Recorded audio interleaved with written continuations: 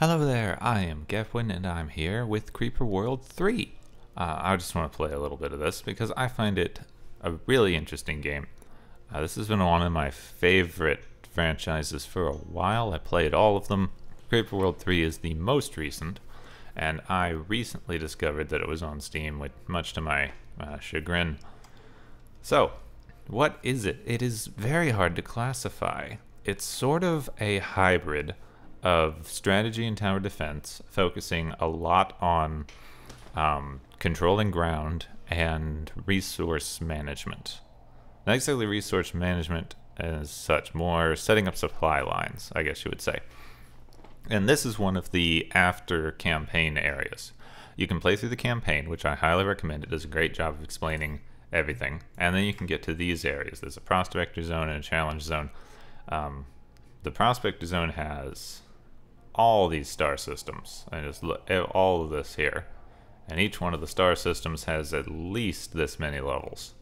So it's going to take you a while to do everything in this game. It gives you a huge number of maps. There is an area with procedurally generated maps, etc. We're going to go to this planet and start, and I can show you what this game is all about. I want to show off this game. So here's some basic things that you should know.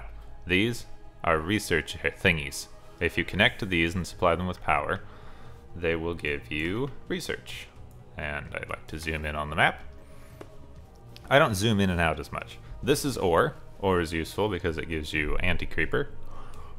This is going to be an odd map to do, but it'll be interesting. These little things are nodes. They're creeper nodes. They release the creeper, which is what you're fighting against through the whole game. And then this thing is something specific to this zone. If I get this supplied with power, then I collect it and it adds to my prospector zone score. Still not sure what that does yet. So we're going to get ready to go. One of the interesting things about this game, some people are calling this a real-time strategy game, which I kind of agree with. I think it's a hybrid of strategy, real-time strategy, and tower defense. The reason it's not completely a real-time strategy game is because you can plan out your builds and movements while the game is paused, which is not something that you can do for a real-time strategy game, in my opinion. That's the whole real-time aspect. Now this particular map is going to be interesting. A lot of the time you have the creeper, which comes out as a liquid, and it flows across the map, and it infringes upon your base. But in this map, the creeper is not going to be doing that. It doesn't have any air towers or things, and this large empty area is going to prevent it from doing so. So we're going to be building up on this side, and then once we've built up a bit, we're going to have to send our towers over to this area in order to start taking out the creeper nodes. So since we're just building up, I'm going to put this on a higher speed. Now your main base produces, oops, I don't want to move it. Everything can move except for these towers. Your main base produces those little pellets that you saw there, which are your energy, and you use that to build and power your weapons. These green things are collectors. They are what you use to gather more energy, more or less. You see that they cover an area. The more area of the map is green like that, the more your collectors are collecting. And we're just going to make a large collector thing. Going to have a Titan. This forge is your research lab area. It collects research from these structures. And then we'll build an ore mine because our anti-creeper is going to be good. You can use ore to create anti-creeper, which is just like creeper. It's a liquid, it spreads, except you put it out in the map. You control where it goes, and it keeps the creeper from spreading. So what we really need to do is, let's increase our move speed. We need to build up some towers and things now, so that we can make an assault on the mainland here. So I'm going to build a couple of strafer aircraft to get things started. These can fly and deliver death from afar. Then I'm going to build a few bombers which deliver anti-creeper from afar. Now, you're never going to win with just those. This, as I said, is an odd map. My real goal is to get a relay point. These relays are very important. As I said, this game is a lot about creating supply lines. So these relay points give you longer supply lines than your collectors do. Your supply lines are represented by all these little lines on the screen. And these whatever these are, relays, can make longer connections than the other things, and then your resources travel more quickly along the relays. So I'm hoping that I can get to 2 points on this map that are close enough together that I can connect them with a relay, though it doesn't look like I can. So this map is going to be all about long-range fire, which I'm going to do with my Bertha heavy cannons. Build one back there. And I'm going to need some of these guppy transports, which can let me bring power to turrets that are not connected to the grid. Once I clear an area, I should be able to bring down one of my other 2 orbital commands and start building up on this side. But for now, we're just going to build up, and let's build a few cannons so that we are ready to make the push. And we're going to research energy efficiency, because that's very important. As you can see, I'm currently running an energy deficit, which would be a big problem if I was being attacked by the creeper now, because this would mean that my guns would fire much more slowly. They wouldn't be getting the ammunition and energy they needed to fire.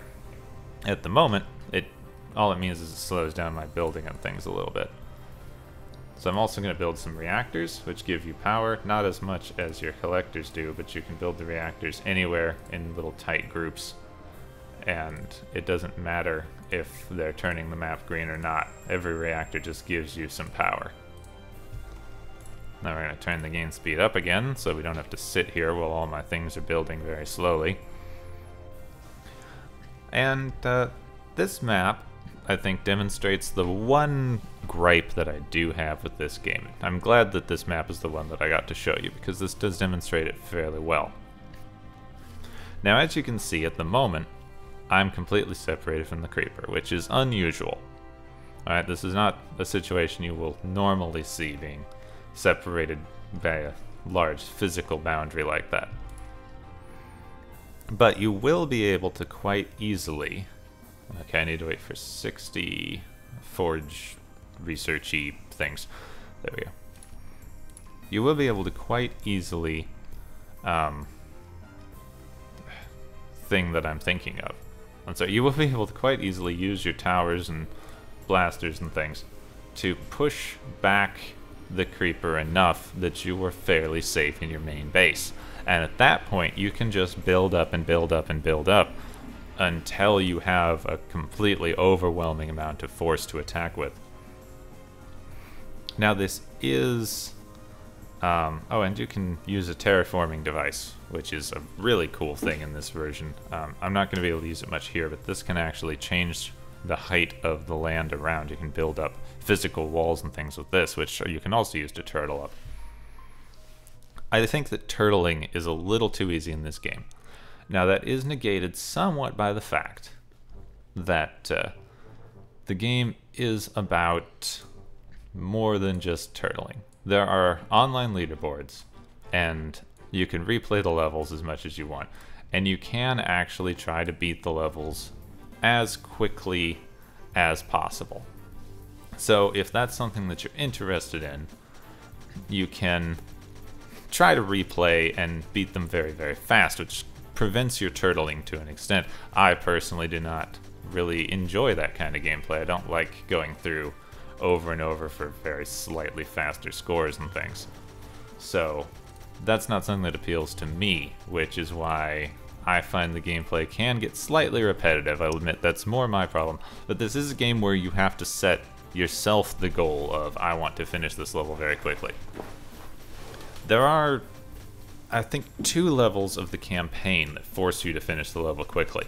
And I found those to be more interesting because they forced me to not do my normal, natural thing of trying to turtle up and just build up strength until I have an overwhelming force. Like, I've built 15-something of these Bertha cannons, and that more or less clears the map every time they fire, which is fun to look at, but it does make the game a little bit monotonous. So now I want to... So what we're trying to do here now is establish a beachhead, which is one of my favorite things to do in this game, using your air support, your bombers, and then eventually clearing enough space that you can move your turrets and supply ships in. I want to actually build a couple of sprayers. These are what normally deliver your anti-creeper. I want to build a couple of sprayers so I can send those over once I have a little bit of a foothold. Probably need another bomber or 2 as well. But that Bertha cannon's going to help out because, as you can see, it clears a huge amount of area, though it fires quite slowly. So one of the most interesting thing about this game is you see these little red bars. That is the amount of ammunition your turrets are currently holding. Same with your planes and their refueling points. So, what you can do is let your towers get fully charged. I'm going to research a couple things like move speed, fire rate, more energy efficiency, and then some build speed. You can let your towers get fully charged and then you can move them. So I'm going to move these towers, not all at once actually, because that's not going to give me a good grouping. I'm going to pause and then plan out exactly where I want them. Let's do one there, and then one in the back there, along with a sprayer. So these towers are going to fly out and start shooting. That's in a bad place. There we go. And they'll be able to continue shooting until they run out of ammunition that they're carrying with them, at which point I'll need to connect them back up to the network somehow, which I'm going to do with these guppy planes, but I don't want them to land where they're going to be damaged quite yet. As you can see, my bombers are currently delivering enough anti-creeper to clear a nice little beachhead area. Now my sprayer is here to be able to continue, and actually now my blasters are too far back because my anti-creeper is spreading a little more easily than I was expecting. Move this turret out here. Move this sprayer out here, and we'll bring a couple of our supply planes over to give deliveries. I think this is really where the game shines hugely, because either finishing the level very quickly or trying to establish a beachhead like this, because then you really have to worry about your supply lines, what you're sending over, what it's doing. Like, I should have been careful to not connect to this thing because that is wasting energy that I do not need to use at the moment. But it's okay because I've got more than enough for what I'm doing right now. And we should almost have enough room for our orbital command if we move a few things. Let's clear this area a little bit. Maybe we can fit an orbital. No, still not? There's got to be somewhere you can fit this danged thing. Oh, that does not seem to be important at the moment anyhow. And now we will slowly creep our towers up.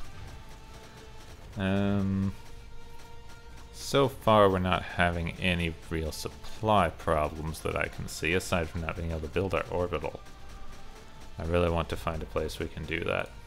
I want you to auto-target, actually. That will automatically target somewhere with very deep amounts of creeper. Let's turn up fire rate. Let's do some ore efficiency. There we go. So as you can see, it's a very weird kind of hybrid game. It's not exactly tower defense because you are on the offensive most of the time, but it's not exactly real-time strategy. It's not exactly pure strategy. It's a lot about supply lines, and this is not getting any supply, is it? Let's structures, ore mine. I should actually be able to build an ore mine out here. And then bring this up to protect it. Make sure it gets power.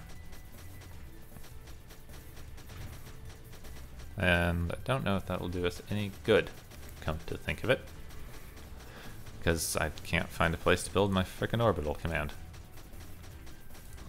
Let's go over there. I don't know if they're called orbital commands. I think I've still got some StarCraft parlance in my brain. And I want my orbital. There's gotta be a place I can build this thing. Wait, there we go. I need to clear over here. This means I need more turrets, not sprayers, cannons. Give me a couple of cannons. Let's actually swap this sprayer, swap this partial sprayer, get over here for this more full sprayer. Uh-oh. I need my bombers back. My bombers finished bombing and I did not notice. What exploded? Ah, my Bertha. And then I have these cannons. So when Creeper touches your stuff, which hasn't happened a huge amount, when Creeper touches your things, it takes damage and you can destroy your towers. And these combat towers take a lot of damage, but if you actually let Creeper get near your base, like if Creeper came in here, it would easily destroy this entire network. It would take me a while to build back up. If I was not physically separated from the Creeper, it could be a fatal blow easily. So while you can turtle up, and I think that is a problem with the game, and some of that maybe needs to be addressed when they continue the series, which I hope they will. I think that if you become a little bit complacent, and you're not as safe as you think you are, then you're going to run into some fairly large problems.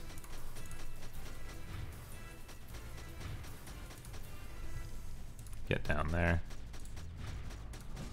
Let's make sure, as you can see now, my orbital command is taking some damage.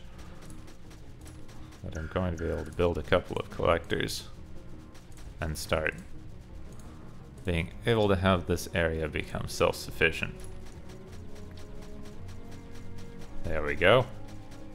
Now my collectors are operational, my turrets are up, and my other video is exported. Thank you, go away. And we're going to continue our bombardment up here because that's going... Come on, airplanes. Continuing our bombardment up here to keep the Creeper from spreading so much. Build a couple more ore areas in a second. And now we get to use the mortar weapons, which are very fun. Mortars can fire above the level they're at. As you can see, something like this cannon, which is right next to the Creeper, can't actually shoot it because it's a higher ground level. Which is a little bit hard to tell in this 2D plane, but I think it's represented well enough once you learn it. So things like cannons and sprayers can't fire higher than they can see. Mortars can, and mortars take out large, deep pockets of Creeper fairly quickly, so mortars are quite useful things to have. Come on. And you actually can do some fairly interesting ballsy things like landing your turrets in Creeper, knowing that they'll be able to clear it out in a minute. Oops, cancel. You have some other things that pop up from time to time. This level actually does not have everything that you can run into. There are Creeper units that shoot airdrops at you that, if you can't take them out with anti-air guns, will drop Creeper in your main base, which is not something that you want to ever. As well as some weird little spiderwebby things that let the Creeper move faster, and a couple of different types of creatures that while they will never really seek you out and hurt you, they can stun your towers, they can destroy them if they wind up touching them. Some things of that nature, which adds a little bit of interest and variety. Though, as I said, my still main complaint is that it is really easy to turtle up and be fairly safe and just keep building up. So you see, I could keep this little base here functioning more or less indefinitely. I've got 2 bases worth of supplies funneling in to these few turrets. I've got a berth over here. I'm going to build a second berth to somewhere to give me some other fire support. I can upgrade all of my things like packet speed and build times and stuff to absurd degrees using the research system. And I find it a weird balance to strike with these kinds of games, because while you can become very overpowered and become a little bit complacent, the tide can turn on you if you're not paying attention. And also, being overpowered is really fun a lot of the time. So overall, it is still one of my favorite franchises ever. And I would recommend it, especially since it's, I don't really price on it, but it's fairly inexpensive for what it is, especially with all of the level variety and things they've added in. You can play this forever. Quite literally, being there are some procedural levels and I believe some fan-made, user-created content as well. Anyway, I've been babbling on for quite a while. This is Creeper World 3. I'm going to finish up this level without talking. It's going to take me a little while, so I can't think of things to say for the whole go ahead. I'm going to just speed up, put on some pleasant music, speed up through it. I hope you've enjoyed. Do think about checking this out. This series hasn't gotten as much recognition as it deserves, in my opinion. I am Gepwin. I very much hope you've enjoyed this video, and I'll see you soon.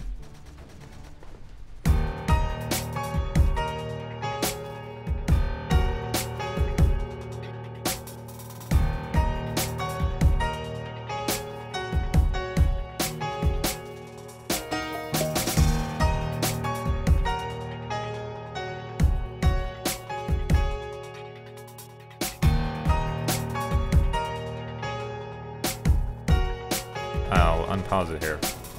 I forgot to talk about the nullifier. If you're still watching, this is the nullifier. It is a specialty weapon, takes a while to charge up, and it can destroy these note things. That is all.